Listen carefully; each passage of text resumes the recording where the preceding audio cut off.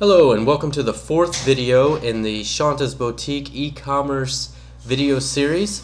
In this video you'll have to excuse me. I'm in the kitchen and my wife's cleaning and we're going to be some background noise, but that's fine, we'll get through this. And in this video we're going to organize our code a little bit. So first thing I want to do is, the reason we're going to do this is if you look at your index.php, I mean, this is starting to get kind of a lot of code, and it's not going to be easy to change, and we want to do things more efficient for maintenance and updating in the future. So, you know, like we don't want to go to every page in our website and update a menu item. We just want to do that in one place. And so we're going to go ahead and get started with setting that up now, and then in the future, it'll be really easy for us to update and organize our code. So I have my server running here. If you don't, then you need to go ahead and run this command here to get your server going. And I'm going to go to navigate to the site here. So localhost /tutorial for me, and for you it's whatever your project folder is. You can see where we left off in video number 2 right here. And I hate to disappoint you, but at the end of this video it's going to look exactly the same, hopefully, unless you break it. We're just organizing our code a little bit. So let's get started with that. Right here in the main root directory of our project, I'm going to create a new folder. I'm going to call that includes. Okay. There's nothing in that folder for now, and I'm going to create a new file in that folder, and I'm just going to call it head.php. And what we're going to do is we're going to copy everything out of our index.php from our doc type down to our opening body tag. So I'll copy that. I want to copy that, or actually I'm going to cut that out, and I'm going to go to the head.php now, and I'm going to paste that in. We'll save that.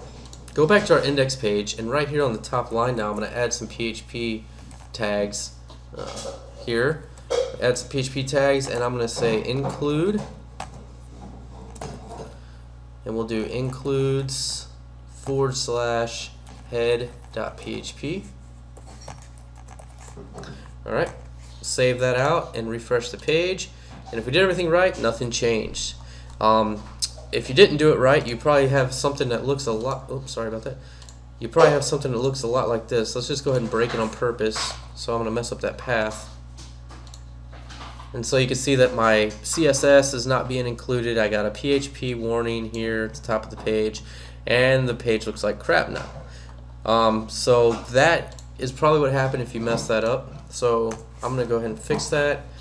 And if your page looks exactly the same after you refresh, that means you did everything right. Alright, let's go ahead now and let's separate our navigation out. So in the includes, I'm going to create a new file, and I'm just going to call it navigation.php. And I'm going to copy everything from this nav deal here all the way down to this navigation, and cut that out. I just realized there's extra code in here that you probably don't have on yours from the last tutorial series. So I'm gonna fix that real quick. You don't need to do this probably. I just have extra menu items here. We're gonna do that dynamically from our database anyway, so we only need the one. And then right here, back on our index page, so we have our navigation here, our navigation.php, and then on our index.php, I'm going to clean this up a little bit because we're going to do multiple lines here. So just take a closing PHP tag. I'm going to add another include here, and it's going to be includes /navigation.php.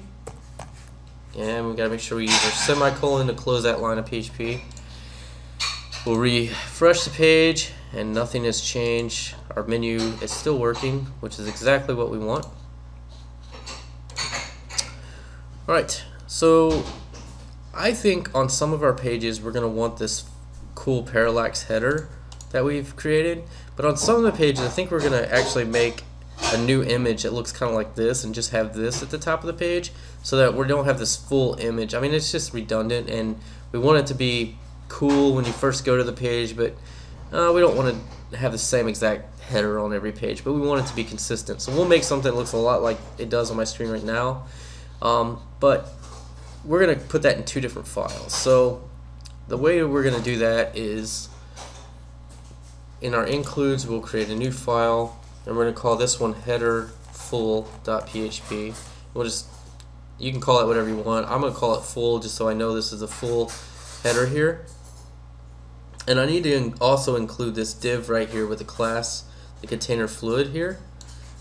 So I'm going to cut all that out, put it here in the header full. Now later when we create our header for the other pages, we'll also need to copy this one line in there so that the page still works. Alright, so right here now I'm going to include that. So includes / header full.php. We'll save that and refresh it, and nothing changed. Good deal. So we're still looking good. If your page changed or something broke, just go ahead and look at the code here and take a moment to figure out what had happened. Go through each one of your deals and make sure that you didn't miss any code. A lot of times when this breaks, it's because you forgot to grab part of a tag. You'll do something like that. So just keep an eye out and make sure you're copying and pasting the right things. The next thing, we're going to take this left sidebar here. I know there's not much code in it right now, but there will be later. So we're going to put it in its own file. I'm going to call that leftbar.php. My naming conventions might suck. You guys might decide to name these things differently. I don't care what you do, but this is how I'm going to organize my project. Let's see. Leftbar.php. So Warzone in here. Let's see. Alright, refresh the page. Looking good. Our left bar still here. And we're almost done with this actually, so we'll just keep at it. Our main content we're going to leave right here on this page. It will actually get cleaned up later when we use our PHP to generate this, but for now this is what it is. Let's see here.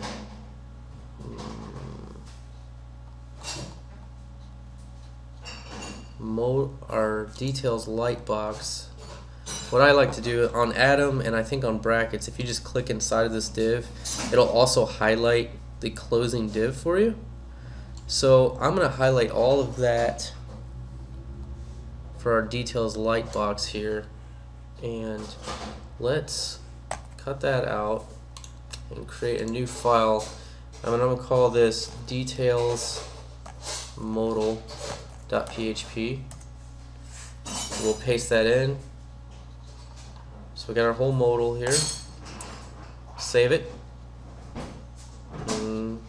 Go back to our index here, and we will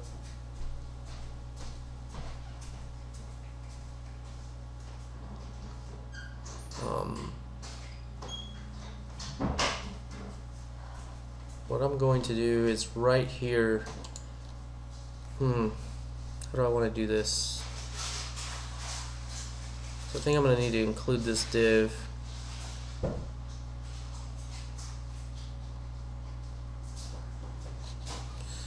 Well, it doesn't much matter. So what we can do now, this div right there actually is the closing div for in our header full. This one that's highlighted right here. This div down here at the bottom of the page, right there, is going to have to be in the footer area of our page. So we need to include that. So one thing I'm going to do is copy all of the rest of the page from that div down, cut that, and I'm going to create in the includes a new file called footer.php. paste that in, save it, go back to the index. So then we also have our right sidebar here, and I will cut that, create a new file, we'll call it rightbar.php, paste that in there, save it. Alright, so now we have all of the only thing we have on our page right now is this main content. And at the bottom of the page we just need to include these files that we cut out, and we're going to need to put them in the correct order. To do this, first we need to go ahead and put in our modal. So we're going to do include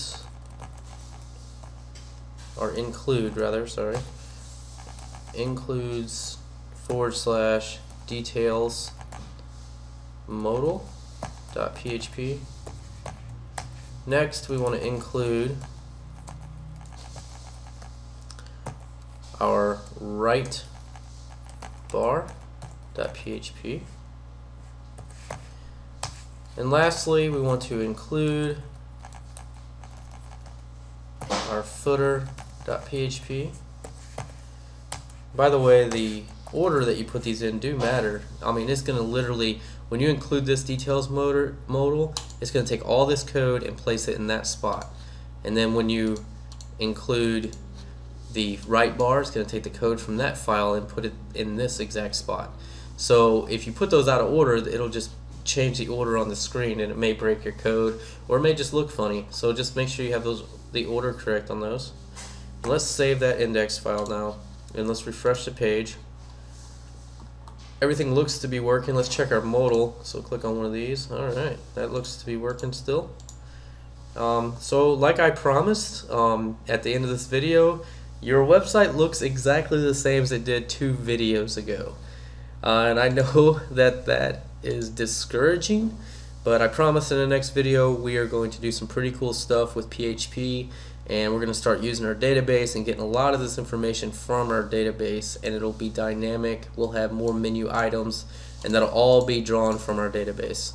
And don't worry, we're also going to include an admin area in this project for the shop owner. They may not be a programmer, but we want them to be able to add products in an easy way without having to add code. And so I think that'll be pretty cool. We'll build a little admin or login area for them, and allow them to upload photos and put in the names and their brands and everything like that, and just, you know, maybe we'll even have a little spot for featured products and, you know, that sort of thing. Alright, well, I will see you guys in the next video, and have a great day.